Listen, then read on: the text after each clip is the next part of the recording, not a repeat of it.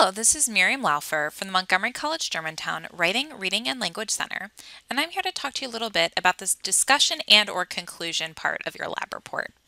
Now, this may be one section simply called the discussion or conclusion, or it may be two separate sections depending on your professor. Always follow your professor's guidelines. So if you are dividing it into two sections, the discussion will first state whether your hypothesis was supported or not correct or proven. Some professors would also like you to include a restatement of your hypothesis before you state whether or not your hypothesis was supported. After you've stated whether or not your hypothesis was supported, explain why you think this was the case.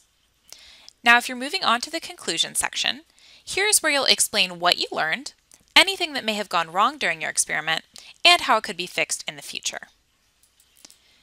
If there's nothing that went wrong in your experiment, you could suggest future experiments to verify your hypothesis or even explore other hypotheses. This may depend on your professor. Here may also be a good place to include references to past research. Here's an example of the discussion section from the sample lab report from Hamilton College. As you can see, it has the section heading Discussion, and the first sentence explains whether or not the results support the hypothesis. Now, in this case, the author has written the results supported my first hypothesis, which is in the first person, but you can easily change that to passive voice. Something like the results supported the hypothesis would be absolutely fine. There's also a reference here. Again, this is probably not the citation style that you'll be using, but it shows that the discussion section is a good place to include references.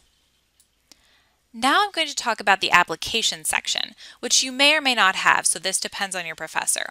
However, if you do have an application section, this is where you're going to discuss a real-life example of your experiment. So this definitely requires research and citations, and so you should definitely check out the video that Chris Verdacht of MC Libraries prepared on research for your lab report. And here's an example of what a real-life example or application section might look like from the sample lab report from Hamilton College.